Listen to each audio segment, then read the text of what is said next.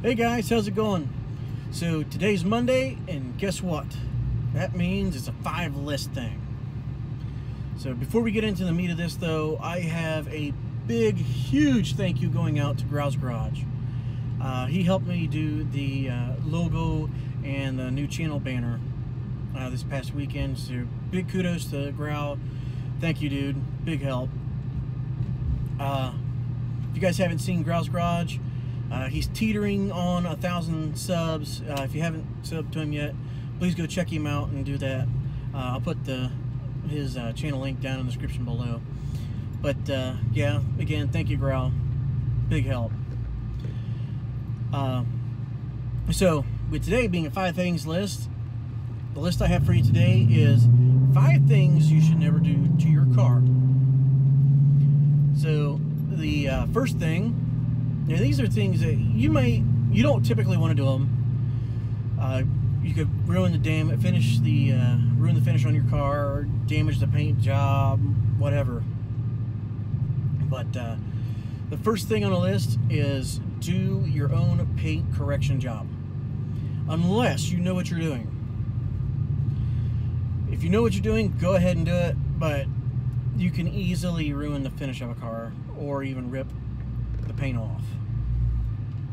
So a lot of common mistakes though with doing your own paint correction is people have that one little spot they want to just get just right because there's a chip there, and they don't realize that chip is all the way down to the metal, and they'll sit there and they'll hold the buffer on it, and eventually they'll either A, rip the paint off, or B, burn the paint off.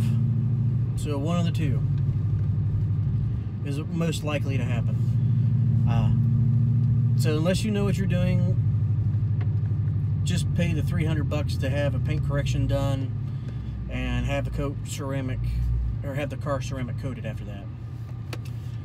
But yeah, that's something I wouldn't do yourself unless you know what you're doing. Number 2 is go through a touch car wash. Now, I have gone through a touch car wash before. I just really don't. Sometimes I don't get the time to go do my own car wash before a show. But you know, it's just you get stuck in a situation, you have to. I try to find one that's a touchless, that's on the way to a car show or whatever it is I'm doing. But the reason why I say you shouldn't use a touch car wash is because Fred, Dick, Harry, and Joe just went mudding in their Jeeps and their trucks, and they have all this dirt and rocks and everything. It's stuck on the car. They're stuck on the truck. So they go through. They have some rocks stuck in the brushes and everything, and your car gets scratched and chipped to shit. And it's absolutely horrible. And you find it, and it's just looks terrible, and you're just like, oh, I don't know why I paid $15 to have a car wash done and to ruin my paint job on my car. But the next one, it used to be a common sense thing, but too many people have been doing it here lately. I've been seeing it a lot around Columbus. You typically don't want to put a spare tire on the rear. Or excuse me, not on the rear, on the front. You typically don't want to put a spare tire on the front of your car.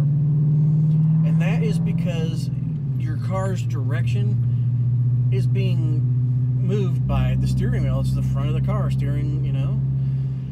The less traction you have up there, and the more traction you have at the back, the more likely you're going to fishtail the car. So it's just best not to put a spare on the front of a car. Number 4, you never want to ride on a flat. If you don't know how to change your spare or change your wheel out on your car, you don't want to ride on a flat because, number 1, you will ruin that rim, and rims are expensive.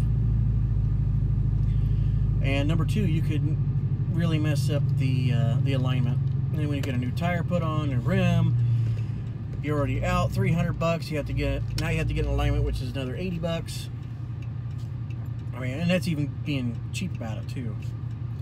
So just don't ride on a flat, and it's not safe, especially if you have a rear-wheel drive car and power's on the rear. I mean, you're just going to be spinning.